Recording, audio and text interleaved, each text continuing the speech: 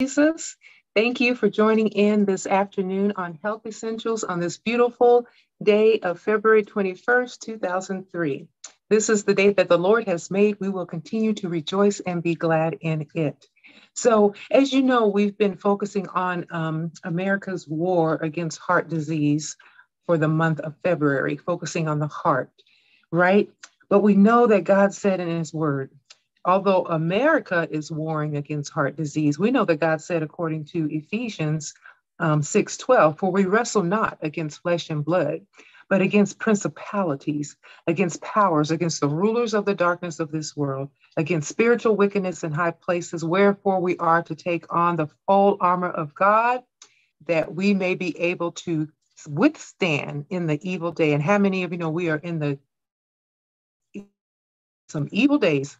So we need to be able to stand, and having done all, to stand. Because once we've stand and done all we know to do, we know that God will step in and do the rest. Amen. Amen. So today is the conclusion and a recap first. I'm going to recap what we've covered this month, and then we're going to conclude on that. Even though I have so much more to share, but I do, the Lord's Holy Spirit does help me to compact it to a level of understanding that you can take it forward, and it'll resonate with you, and you can apply it to your life's journey where your health and wellness is concerned. All right. So let us go forward in prayer. Okay. Father God, I just thank you, hallelujah, for another opportunity, Lord God, on this day that you have made to share with your people concerning what thus saith the word according to their health and wellness. We thank you, Lord God, for life, health, and strength. We thank you, Lord God, as you continue to mold and meld us all into the perfection that you would have us to be, Lord God, that we will all be fit for the Master's use. I thank you and give you all the praise, honor, and glory on this day as you continue to move me out of the way and allow what you have given me to share with your people to resonate with them, and that they hear you, Lord God, in the name of Jesus. I pray, amen. All right. We know that also, I wanted to reiterate that God said in his word, according to, let me get there, I have it right here. According to Psalms 91:16, and then in Deuteronomy 34:7, God said that he would satisfy us with long life, right? So I declare, decree, and declare right now in the name of Jesus that you will live long and strong on the earth.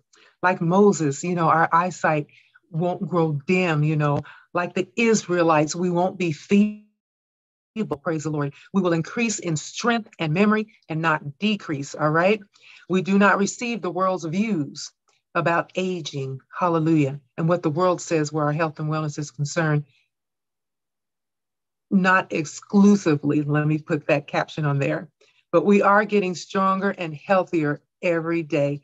As long as we learn to do the do's and don't do the don'ts, then you'll be all right, okay?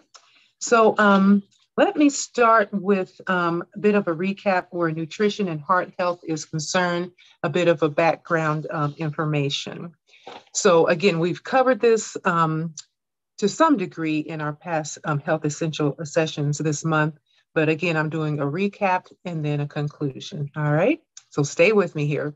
Now, heart disease, as we know, is a term most often used to describe the process of arteriosclerosis or hardening of the arteries, right? We know this. However, it also encompasses many other heart-related conditions, such as congestive heart failure, arrhythmias, mitral valve prolapse, cardiomyopathy, hypercholesterolemia, hypertriglyceridemia, stroke, high blood pressure, diabetes, and neuropathy. Now, people who have had heart-related procedures or surgery are also labeled as having heart disease. And as we know, heart disease, check this, is directly related to diet and lifestyle factors, which we have control over that. You can control that. So genetics also may play a role, but we know those are generational curses and we can bind those things, right? So those persons who have a family history of heart disease should at least be well informed of lifestyle factors that can reduce their risk. Now, The goals of prevention, as we know, and treatment of heart disease involve minimizing the risk factors that I'm going to share with you in just a moment here through lifestyle, diet, and supplementation, and also, if indicated by your doctor, medication. Okay. So stress management is vital. I'm excited. I'm trying to get the information out. I'm excited to share it with you. So stress management is vital. We know don't smoke, right? We know that cardiovascular aerobic exercise of at least 30 minutes, 3 times per week is recommended for maintaining heart health.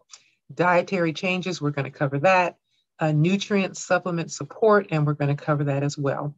Major risk factors, all right. Increasing age, male sex, gender, postmenopausal women, heredity, and race. African Americans, American Indians, and Mexican Americans are more likely to have heart disease than Caucasians. This is due to research, all right? But it doesn't have to be so. You don't have to accept that. Just because research shows it, you don't have to accept it, all right? Whose report are we going to believe? We're going to believe the report of the Lord. Now, modifiable risk factors, smoking. We can modify this or eliminate it, period. Smoking, high blood pressure, elevated total blood cholesterol, elevated LDL cholesterol, elevated triglycerides, elevated C-reactive protein, which is an indicator of inflammation, physical activity, obesity and overweight, and uncontrolled diabetes. Now, other factors to consider: stress, we've talked about this, estrogen replacement therapy, oral birth control pills, excessive alcohol consumption, lack of exercise, and poor food choices. Of course, we know fast food, sugar, junk food, etc. All right, can exacerbate your heart health, compromise it, cause problems. It doesn't have to be so because you are in control. So much of your health is up to you. The doctors are there. We've talked about this in case of an emergency. All right. Now, coronary heart disease, just briefly, I'm just going to cover this, is the most common cause of death for both men and women over here in the West. All right. And is increasingly prevalent in developing countries. Now, also called coronary artery disease, this arteriosclerotic process includes injury to the arterial wall. Fatty streaks develop due to macrophage ingestion of LDL cholesterol at the damaged site, and platelet aggregation. We're talking stickiness of the platelets. So these events contribute to formation of plaque within the walls of the large arteries, okay? Progressive narrowing of the arteries leads to ischemia, which is a lack of blood flow and oxygen to the heart, and angina, which is heart pain. Typically it can be brought on by by physical exertion, or can occur even when you're at rest. So symptoms of heart disease may not show up, check this, until about the 3rd decade of life. Now, this doesn't have to be so. And again, it depends on lifestyle factors, how you're living your life. Nevertheless, the process subtly can begin in childhood as fatty streaks that begin to build up on the walls of the arteries. And typically, the first symptom of cardiovascular disease is often a condition, as I mentioned, known as angina pectoris, heart pain, which results from the lack of blood flow and oxygen to the heart. Ischemia is what they call it. And it's most often due to the narrowing of one or more of the coronary arteries leading to the heart, narrowing, all right? And angina, it has been described as pressure in the chest. It can radiate to the neck, arms, back, and upper abdomen. Now, as we know that heart attack, which is myocardial infarction, it occurs when the arteriosclerotic plaques rupture, causing constriction of blood vessel and formation of blood clots, which can partially or completely block the coronary artery that feeds blood and oxygen to the heart, okay? So just being aware of how your body functions, we've talked about that, the various systems of the body, especially the heart health is what we're talking about. If you're having any type of pain, pay attention to that. Don't just shove it off as something else. Pay attention to that, and if it keeps happening, then that's when you go and see your doctor. Now let's talk just a little bit about blood tests when it comes to heart health. Now, there are no blood tests that are available that can definitely diagnose arteriosclerosis.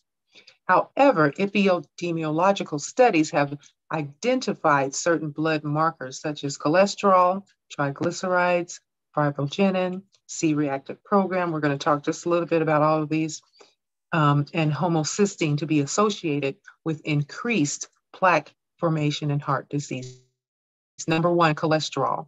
Studies show that elevated total and low density lipoprotein LDL cholesterol concentrations and low density lipoprotein HDL cholesterol concentrations in women and men increase the risk for arteriosclerosis and CHD. Now,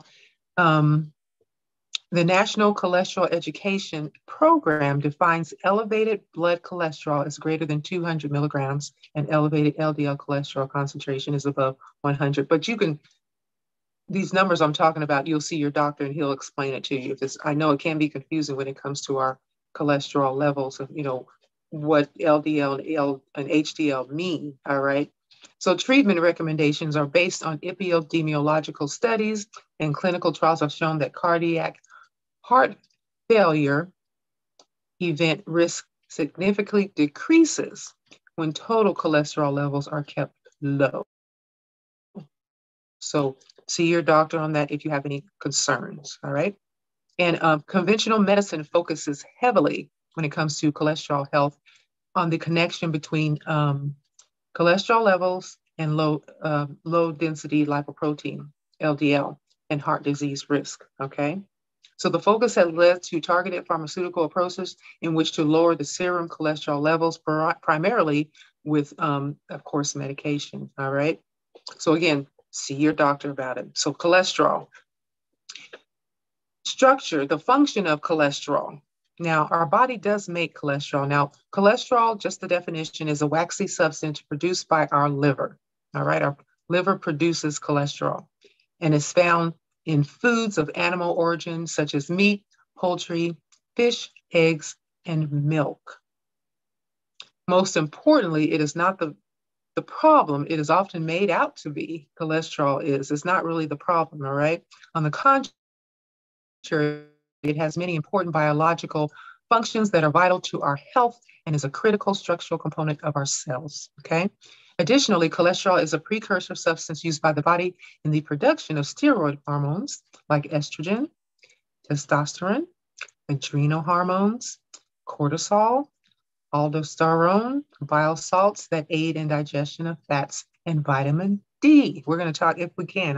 If I don't get to vitamin D today, we will talk about that because vitamin D is very, very important to our health and wellness. So cholesterol is not always bad. It's good to have a certain amount of cholesterol because the body produces it anyway. But when we get into troubles, when we eat foods that add more cholesterol to our bodies, which again affects our cardiovascular health, okay?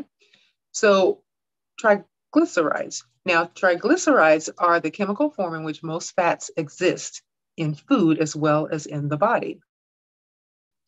All right. Triglycerides found in the blood are derived from the fats eaten in foods or is made in the body from other sources like carbohydrates. Excess calories ingested in a meal and not used immediately by tissues are converted to triglycerides and transported to fat cells to be stored. All right. So balancing the daily intake is very important to balance your daily intake of protein, carbohydrates, and fat to support energy needs without overeating.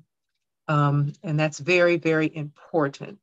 So, I love staying on the cutting edge of health and wellness. So I went to Vitamin Cottage. They offer free nutrition consultations there. And I knew, I'm at the point in this time, dispensation of time in my life, that I am in tune with the functions of my body. And I knew that I was not getting enough protein because of the fact that I'm not a regular meat eater. All right. So, I need to hear what someone else had to say about it. So I went and had a consultation with her. And I tell you, I would recommend, so Vitamin Cottage offers free consultations where your health and wellness is concerned. And I do too as well. She said, and she actually talked with me for 2 hours. And if you ever want to sit and talk with me, I'll give you a 30 minutes to an hour of my time to really assess what is going on with your body, all right, as far as your health and wellness is concerned, and if you're getting enough protein, fats, and carbohydrates, which is very, very vital to our health and maintaining optimal health, well, leading towards optimal health. All right, so I said that to say this. I sat and talked with her and find out, she just gave me different ways of how to incorporate protein into my diet, not the same thing, not the same source of protein, but different other options that didn't include meat. So I was just very, very enlightened, let me put it that way. So reach out to me and I'll be happy to enlighten you where your health wellness is concerned anytime. So let's move on. So balancing the daily intake of protein, carbohydrates, and fat is very important to support energy needs without overeating, again, which is very important. Hormones such as insulin, glucagon, and growth hormone regulate the release of triglycerides from fat tissue so they meet the body's needs for energy between meals. So I found out I'm not getting, fat, we need some source of fat, and I'm not getting enough, even though my diet is clean, I'm not getting enough saturated fat, which is needed. All right. So dietary principles for healthy triglyceride levels include avoiding sugar, white flour, fried foods, soda pop, and junk food. Okay, so let's move on. We're going to talk a little bit about fibrinogen. Elevated fibrinogen levels are considered a major risk factor for cardiovascular disease. Now, you're probably wondering, what is fibrinogen? It's a protein that's involved in the blood clotting cascade and has several other roles in the promotion of heart disease, all right? Like platelet aggregation, viscosity of the blood, and stimulating the formation of arterial plaque. So it's very important to have that particular protein, and we'll talk a little more about that. Now, homocysteine, briefly, is a condition in which there are elevated levels of homocysteine found in the blood due to the decreased ability of the body to process methionine, an amino acid found in protein foods.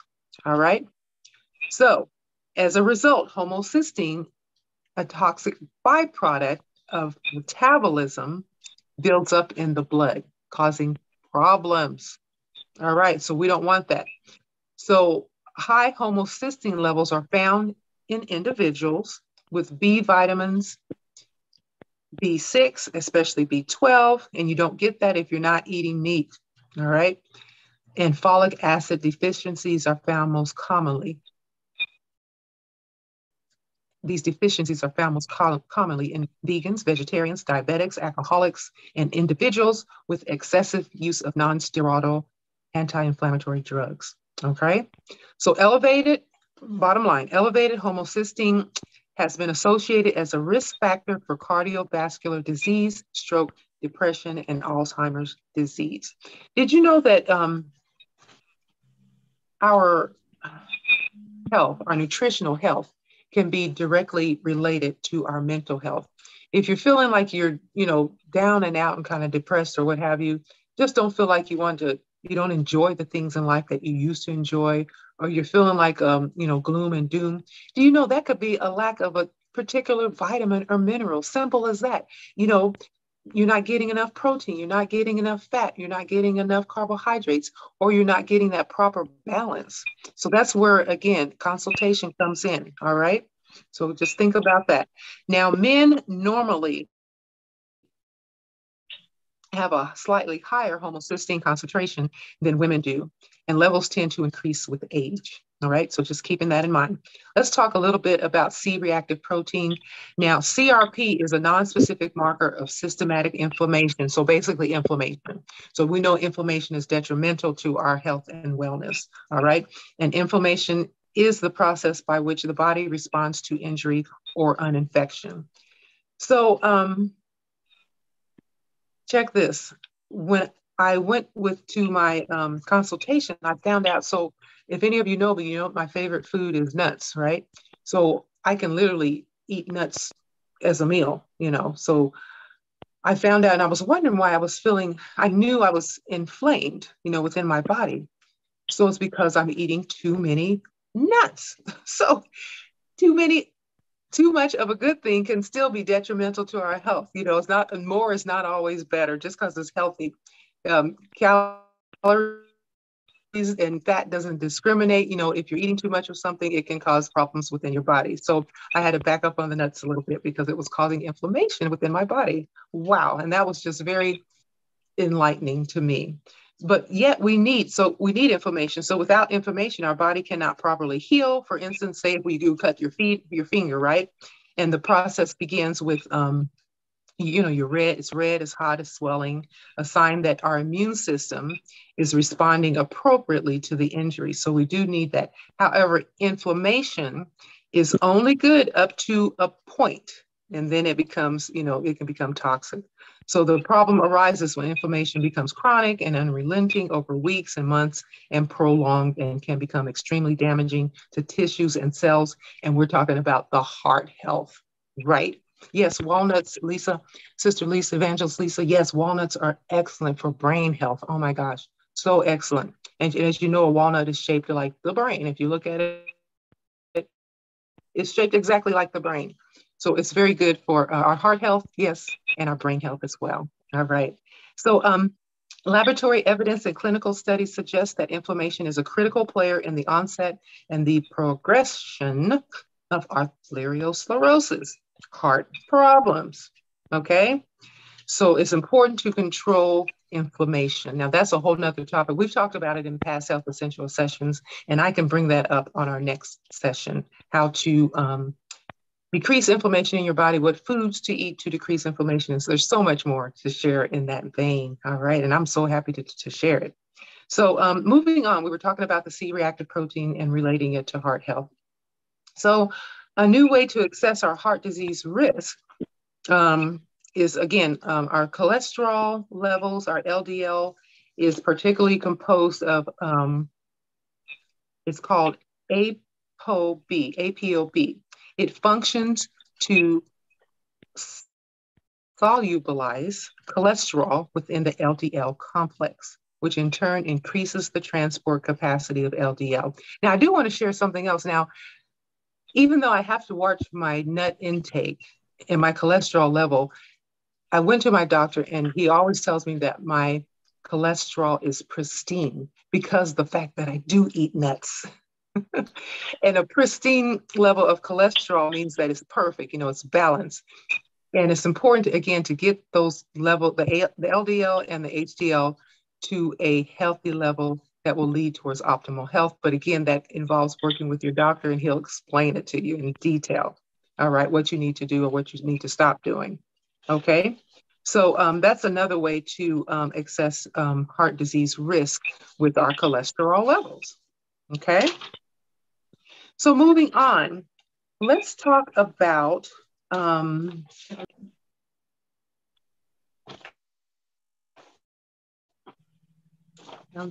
density. Yes. Okay. So let's talk a little bit about, and some people do well with one meal a day or even two, but it's very important to eliminate snacks. All right. Because every time you eat, your body is producing insulin. So if your body's continually producing insulin every time you eat, then it causes the body to become insulin resistant, and there's too much insulin floating around in your body, which can lead to diabetes. Okay. And then you need to wear, I don't know what they have these days, but I know back when they had a pump or something that you could wear in your body to regulate the release of insulin in your body so that you don't become insulin resistant. So it's important to get enough protein, fats, and carbohydrates within each meal and become satiated within that meal so you won't be able to feel like snacking until your next meal. So your first meal should carry you over to your next meal without snacking. That's what I'm trying to say. All right. So researchers studying insulin resistance focus on its role in diabetes. Let me just talk a little bit about that. The fact that an insulin-resistant subject may not become diabetic does not mean that they suffer no untoward consequences, all right? So Said that to say that to say this, that um, insulin resistance or too much insulin can lead to problems within the heart disease. So it's important to be able to control the insulin that's being released from the pancreas in the body. And we can all do that again by working in conjunction with our doctor. And so much of it, as I mentioned, is up to us to making sure that you're getting enough protein, fats, and a good balance of protein, fats, and carbohydrates within your diet, and eliminating, the foods that we mentioned before, such as fast foods and high starchy foods and so forth, high fat foods. All right. So moving on, I'm going to talk a little bit about personalized nutrition, just general recommendations. Okay. Now, a diet style that focuses on whole, unrefined foods is very, very important. That means limiting processed foods, which are often found in what? Bags, boxes, and cans. Base the diet around a rainbow of colorful vegetables, as we know, beans, legumes, whole, unrefined grains, fruits, nuts, and seeds, wild cold water fish, grass-fed meats. I was told I need to start eating more. I need to consider, all right? Because what I'm sharing with you are considerations and recommendations to consider eating red meat, to get that good source of vitamin B12. But then again, how we talked about how meat in these days, we don't know how it's been processed. And even if it really is the meat that it says on the package, so you have to really be careful with that. It could be anything in that package, all right? So, and my recommendations would be to go to Vitamin Cottage, because their meat sources are guaranteed. They come from reliable sources, organic sources, and so forth. So anyway, I was told that. So we know that I'm recommending, game meats, free range and chemical free poultry, and organic eggs. Refined carbohydrates, as we know, such as white flour, sugar, and products made with them, should be strictly eliminated or even avoided entirely. Fried foods, these are just no-brainers. Fried foods, soda pop, commercial fruit juices should be avoided entirely. Complex carbohydrates include vegetables, starchy vegetables, beans, legumes, and whole grains. Okay. Vegetables tend to be high in fiber, vitamins, minerals, and phytochemicals. We should focus on a wide variety of green leafy vegetables. As I always talk about, cabbage, purple and green cabbage, kale, cauliflower, Brussels sprouts. Those are the ones you really want to include in your salads. Dark green leafy vegetables, such as chard, as I mentioned, kale, spinach, broccoli, romaine lettuce, green and red leaf lettuces, and field greens. Okay. Having that small green salad a day, I'm telling you, you will benefit exponentially from that daily.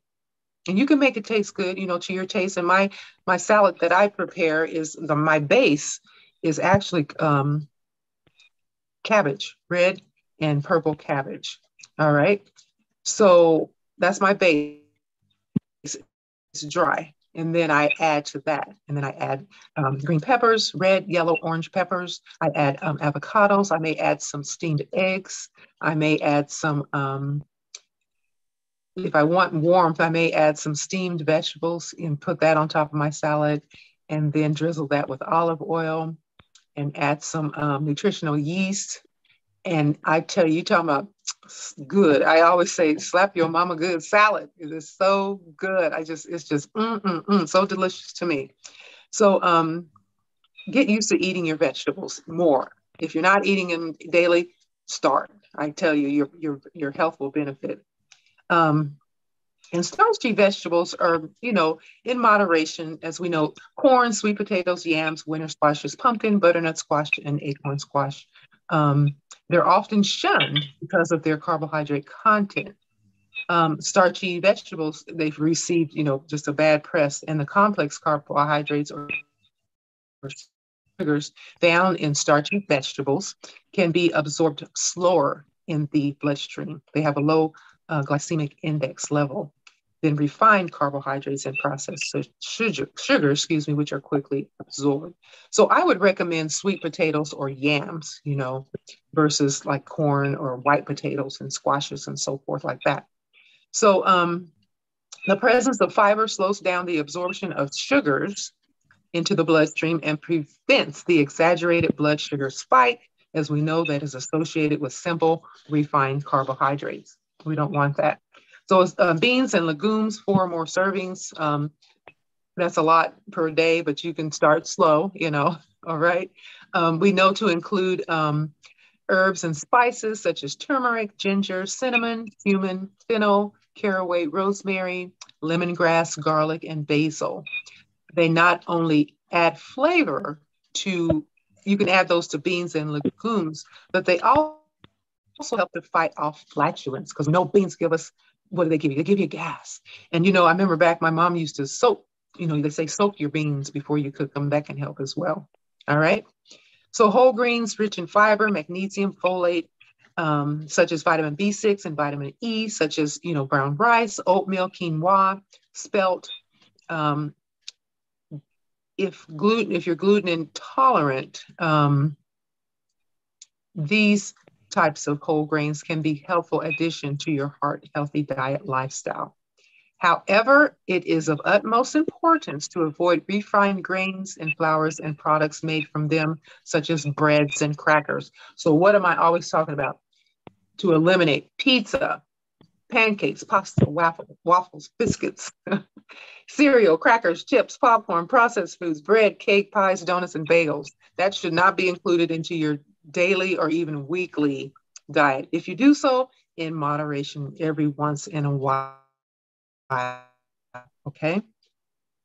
Because they turn into what? Sugar in the body. And then that means that the body needs to produce more insulin, right? And then it could possibly cause you to become insulin resistant, which will lead to diabetes, all right? So we're talking just doing the do's and not doing the don'ts, saints. Again, do all that you know to do. So much of your health is important, is up to you, rather. Fiber is a term used for a variety of plant substances that are resistant to digestion in humans. Dietary fibers include cellulose, lignins, hemocelluloses, pectins, gums, and mucilages. So there's also non-soluble fiber and soluble fibers, such as oats, beans, barley, psyllium, and so forth. They have been research has shown that they reduce serum cholesterol and slows down the absorption of sugar, so improving blood glucose regulation and so forth. So examples of soluble fiber, I'll give you right now: split peas, red kidney beans, raspberries, whole wheat spaghetti, broccoli, oatmeal, and green beans, all right? So those can be included, into your diet. So I'm moving on to protein. As we know, protein is found in a variety of foods from plant to animal sources. Heart healthy animal proteins, as I mentioned just before, wild caught cold water fish such as salmon, halibut, sardines. Sardines are excellent source. They're high in omega-3 fatty acid, organic poultry, grass-fed meats such as beef, buffalo, lamb, and cage-free eggs high in DHA. Now, plants not only contain carbohydrates, but also contain protein, and they're rich in fiber as well. So individual needs, protein needs, they vary dramatically, pertaining to your age, your height, and your weight, and your level of activity. So due to numerous factors such as stress levels as well, did you know that if you're under stress, you need more protein? Your body could possibly need more protein. So then if you are not, now this is according to a study, all right, people with hypoglycemia, hyperthyroidism, adrenal insufficiency, yeast overgrowth, and food allergies usually need more protein. Protein requirements also change throughout life, as I just mentioned, about when I went to my consultation, how my protein requirements are changing. I'm noticing a lot is changing as I age. Like, for instance, I don't need to eat as much. I feel like I'm not hungry all the time. I don't need to eat as much because, again, through life, it changes throughout our life. Now, because, let's see here, because many factors affect optimal protein intake, the best way to determine how much protein you should eat is to experiment with a different amounts of protein and see how you feel, or to meet up with me or someone who can consult you at Vitamin College, and we can do an analysis according to your age, your height, and your weight to determine how much protein, fat, and carbohydrates you need. All right, I can do an analysis on that. So common symptoms that can signal a need to eat more protein and fewer carbohydrates include fatigue, poor mental focus, frequent susceptibility to illness, yeast overgrowth, bloating, and an inability to lose weight. All right. It could be something, like I mentioned, something as simple, adding more protein, right? So, there's many healthy fats out there that I already just mentioned. As we know, exercise is very important. You don't have to be a member of a gym to exercise. You got the whole planet Earth. You can go walk around the block to exercise, all right, in order to have a healthy heart. Nevertheless, exercise is an essential component of healthy lifestyle and should be a primary part of everyone's daily routine. And also experts agree, and I agree as well, as a personal trainer, that aerobic exercise should be done at least 3 to 4 times a week for about 30 minutes each day. If you have a busy set schedule, that's not an excuse, all right? You can break up those 30 minutes into 3 10-minute sessions, all right? When you're brushing your teeth, so simple. When you're brushing your teeth, do squats. When you're brushing your teeth, walk around the house. When you're at the counter preparing food, do some squats, do some more squats, all right?